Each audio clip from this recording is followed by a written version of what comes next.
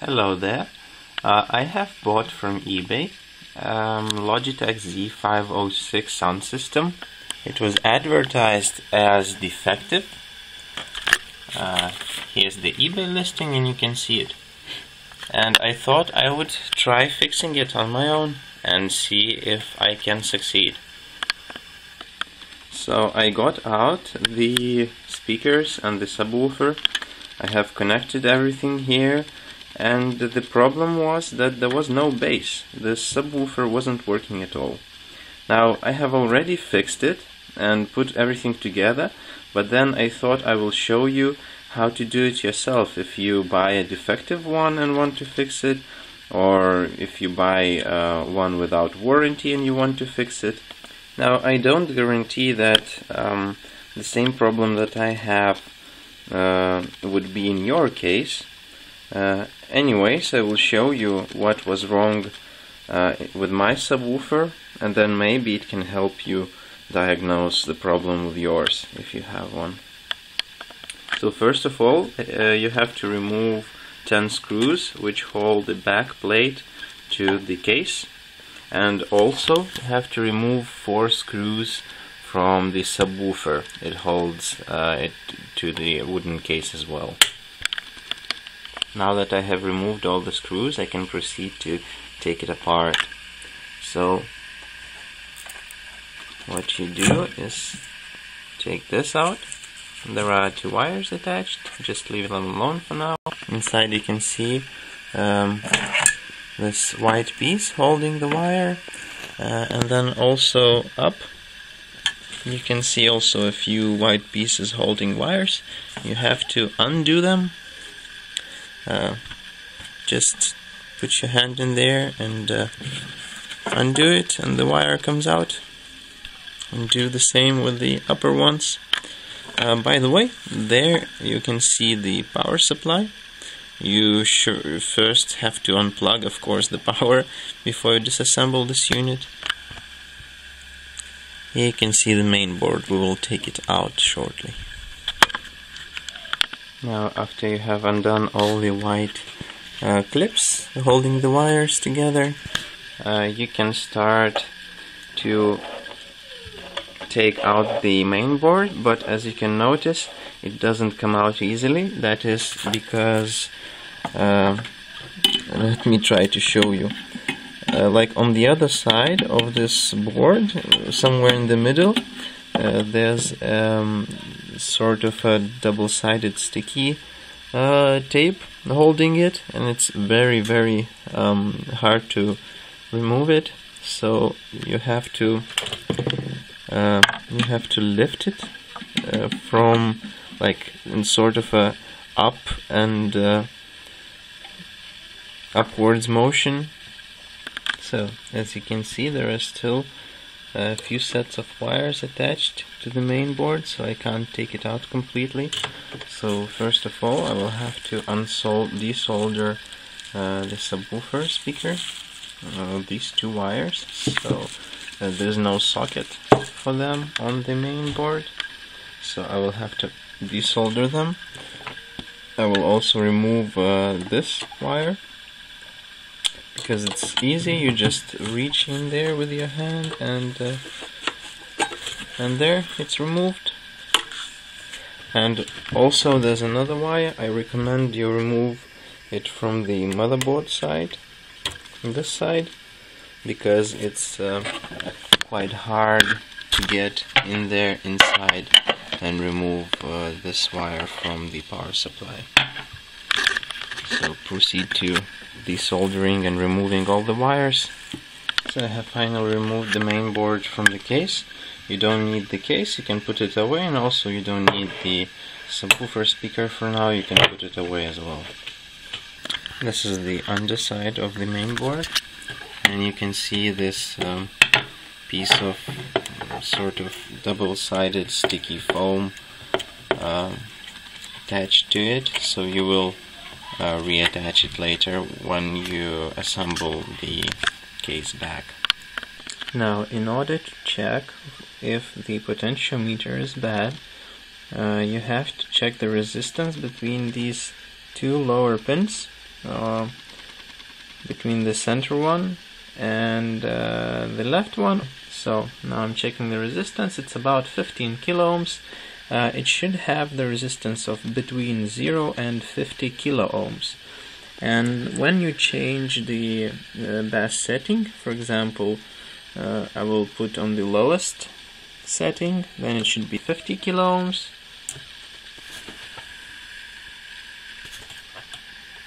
And when I put it on the highest setting,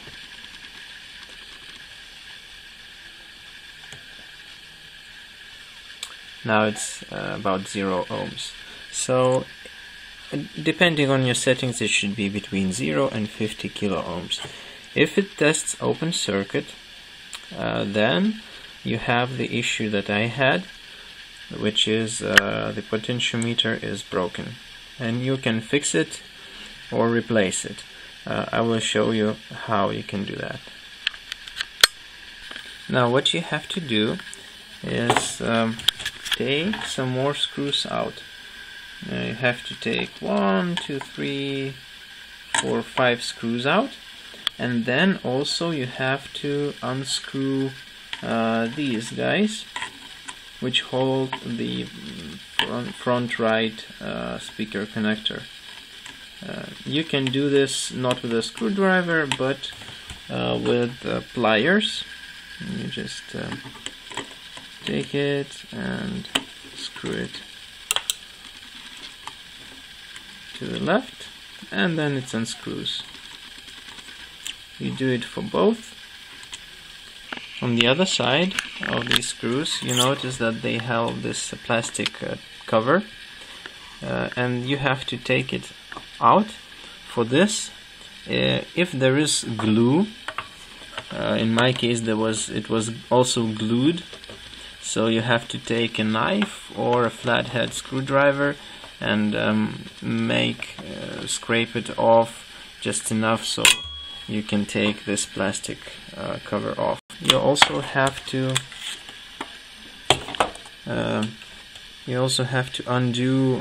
unscrew these 3 screws, which hold the top cover in place as well. So when you have finished unscrewing these 3 bottom screws and all of the screws on this side of the panel, and also you have broken the glue on this part, the plastic cover should come off.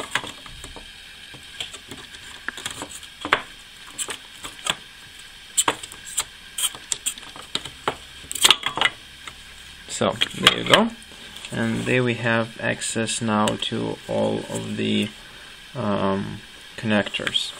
One more thing you have to do is just pull this potentiometer knob off.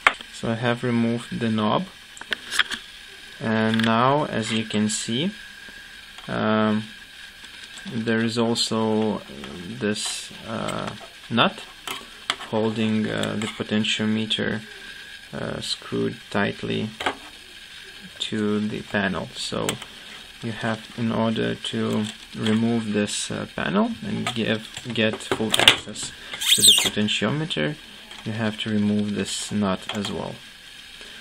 For this, you can use pliers and just grip it tightly and unscrew it.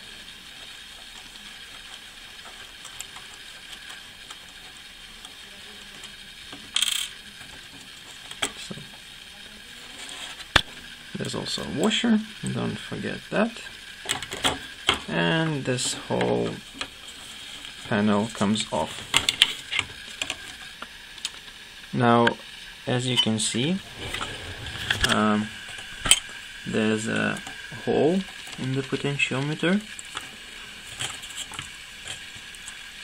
and what you can do to fix it if it's not working, you can get this type of or any other kind of potentiometer cleaner. It's a special cleaner with a little bit of lubrication, which is needed for the potentiometer, and you just spray inside of this hole. I have already done it, so I'm not going to do it a second time. And then when you do this, just turn this knob side to side like a couple dozen of times, like for a minute or so. Then after you have done this, test the potentiometer again. So again, you should measure the resistance between this and this pin. It should be between 0 and 50 kilo ohms, and if you can test them and also at the same time turn the potentiometer, you should see the value change between 0 and 50 kilo ohms. If this does not happen, or if you get some random readings, it's not smooth change between 0 and 50 kilo ohms. If you get some it jumps around, like when you wiggle it, or it jumps like from 0 to 50, then 0 again, or something like that, then, or if it doesn't help, the cleaning doesn't work and you still get open circuit between these pins, then you may have to buy a new potentiometer and replace it, like unsolder this whole potentiometer and then replace the whole assembly. If you are going to replace it, you also see that there is wire attached to the metal protective casing of the potentiometer. You should then unsolder it and resolder to your new potentiometer, because they will not come with this wire. I guess it's used for signal, for shielding, so that random noise, ambient noise, doesn't get into the signal that is being regulated by this potentiometer. Also, another thing to notice, if you are going to replace the potentiometer, so that the shaft is shaped in the same way, because there are different shapes for the shaft. Another thing to notice is the value of the potentiometer. It is B50K. B means it's a linear potentiometer, so you have to look for dual, because it has two taps, two wafers. 50 kilo ohms, because it's 50K potentiometer. Dual 50K potentiometer with a shaft which is shaped like this. I think it's called a D shaft because it reminds of the letter D. So now when you have done the repair, you have to assemble everything back in the same way that we disassembled it. So the repair is now finished. You can proceed to connect all of the speakers and try the bass. I have put every wire that is necessary back in place, and now we can try and play some music and see if the bass actually works. So there's some music playing, maybe you can hear it, and let's try the bass adjustment.